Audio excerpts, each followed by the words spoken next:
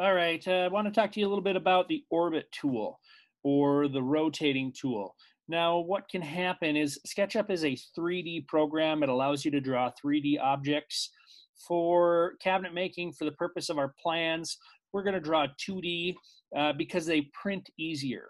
When you start having depth to projects and you have dimensions on the side, you start seeing all kinds of extra funny little dimensions or labels from the side view. So we're going to keep this nice and flat.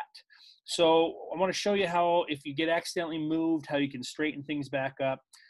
When you work with SketchUp, a lot of times in the 3D mode, you would have things rotated, and that's this orbit tool. And so you can orbit things, you can see different sides. This isn't three-dimensional, so it's nice and flat. Now, if you get your drawing messed up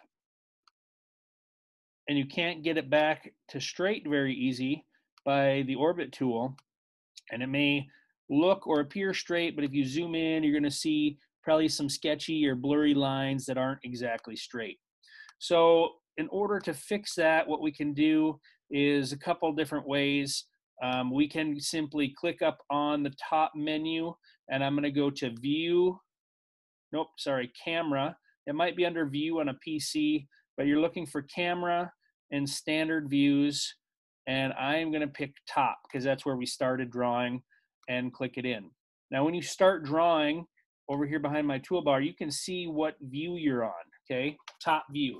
So if you see that when you start drawing, that way you know which view you need to be in when you get back, when you get out of sync.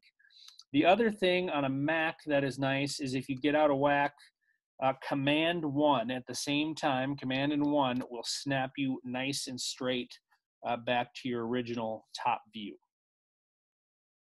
That's it for orbiting and having a project or a drawing that is not straight on your screen.